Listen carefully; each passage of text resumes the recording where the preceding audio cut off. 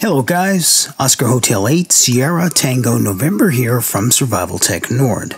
Today I'm out operating portable off the fat bike, relaxing in the hammock at KP 25 Papa Charlie in Kello, Finland. So today I'm out with my buddy Oscar Hotel 8 Hotel Uniform Bravo in an effort to capture the moment, hopefully inspiring you to participate in Winlink Wednesday. Now, Winlink Wednesday is a weekly exercise which allows us or affords us an opportunity to do our Winlink training without actually having a gun to our heads. Now, although we call it Winlink Wednesday, there are Winlink nets on other days as well. So you'll find a link in the description with the nets I've checked into today. That's the North Texas Winlink net, that's the Virginia Winlink net, and that's the Great Lakes Winlink net. All three of those I checked into today. Now the gear I was using to check in was the Icom IC-705, the AH-705 tuner from Icom, the Powerfilm Lightsaver Max, and the hammock I'm relaxing in while sending out these Winlink messages is the Frontline hammock from DD Hammocks. I used the Microsoft Surface Go 2 tablet to send out Winlink with Winlink Express using the VADA HF modem. Now I was only running 10 watts, which was more than enough to get me on 80 meters to connect to Lima Alpha 3 Foxtrot, a station about 900 clicks away from my current location. Normally I would have connected to a station like Oscar Hotel 6 India Juliet. His station is in NVIS range, but I guess the maximum usable frequency for NVIS was quite low on this day. So I reached out to Lima Alpha 3 Foxtrot in Norway, who was just under 1,000 clicks away. Total session time was about 6 minutes, and not only did I send out the Winlink check-ins, I also answered a few Winlink emails from some of you who had sent messages late last week. Now, the special part of today's configuration or station configuration is the Icom AH-705. I used it with a telescopic pole, but what's interesting is the radiating element was only 8 meters long, with 5 3.5 meter counterpoise elements laying on the ground. Now, I can't tell you what type of voodoo magic was used to get this basically 1/8 of a wavelength vertical antenna resonating well enough to make solid connections with RMS gateways on 80, 60, and 40 meters. But it worked well enough that I think we need a dedicated video on the Icom AH-705.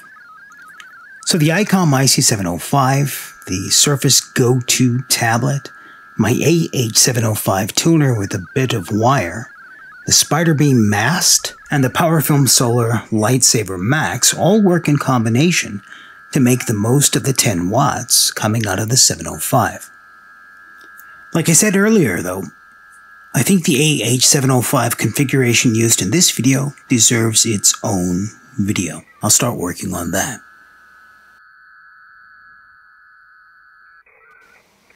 Now, the next thing I'd like to focus on is the Icom IC-705 itself. Now, if you haven't been paying attention so far, there are actually no wires between my tablet and the Icom IC-705. So I'm using the wireless capabilities from the Icom IC-705 set up as a Wi-Fi access point. It's this functionality in the 705 which allows me to relax in my hammock with my radio some feet or meters away, using just a tablet or laptop in a comfortable position some distance away from the radio.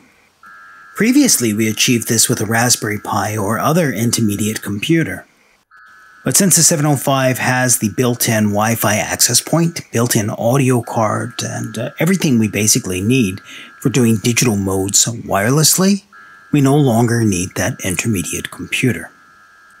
Ultimately, this means we carry less gear, we carry fewer cables, and we have a wider range of modular deployment opportunities to choose from. This without adding any additional complexity to our stations.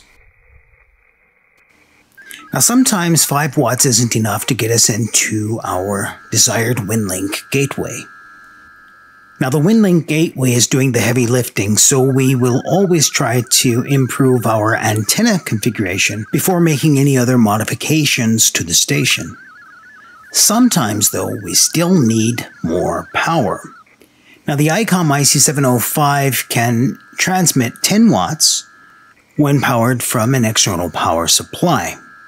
So since the Icom IC-705 has a wide range voltage input, we can use the Powerfilm Lightsaver Max's 12 volt output to get 10 watts out of the 705. Now usually I just carry one Lightsaver Max, but sometimes I'll carry 2, using the second one to recharge my camera copter, my action cams, and things like that. But I've already done a video on the Lightsaver Max for QRP radios. I'll leave a link to that in the description. So now there's one more thing I want to go over before we close down this video, and that's actually how to fill out the form to check into a Winlink net. So the first thing we'll do is copy the call sign from the net we'd like to check into. For this training video, we'll go ahead and grab the call sign for the Great Lakes Winlink net. We're going to paste that call sign into the To field of a new email message. Then we're going to look at the top of the form and choose Select Template. We're going to double click on Standard Forms and then General Forms and double click on Winlink Check-in. This is going to open your browser window with an HTML form for you to fill out. All of the information you fill into this form will automatically be populated into your outgoing message. When NetControl sees these messages, there'll be a level of uniformity which makes it easier to collate the information contained in the email. But first we're going to go ahead and insert the date. Next, we're going to decide whether this is a real exercise, a training scenario, a net, or what type of status this message requires. Next, we'll fill in the band we use to send this message back to NetControl. Then we'll fill in the mode used to get the message there. Now we're going to populate the Send To field with the call sign of the NetControl operator for the net you want to send to. Next, you fill out your call sign. Since I was operating Portable, it's OH8STN/P. In the next box, I populate my actual call sign, Oscar Hotel 8 Sierra Tango November. If another operator were sending this message for you, their call sign would be populated in this field. In the next box, it's called Location. We're going to enter the physical location where we are. For the sake of this training video, I'll just include my general location. Next is the GPS coordinates. If you've configured Winlink Express to utilize your GPS, your coordinates will be auto-filled for you. Finally, we have the comments field at the bottom of the form. We can utilize the comments field to enter relevant information about this message. Each NetControl operator has different requirements or asks you different questions or tells you how to fill in the comments field of these forms. So be certain you read and understand the announcement for the Winlink net before you start typing away, filling out this form.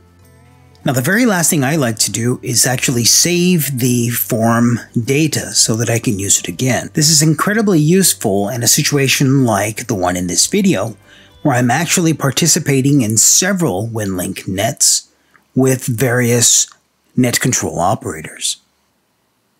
After you've saved your form, go ahead and click Submit.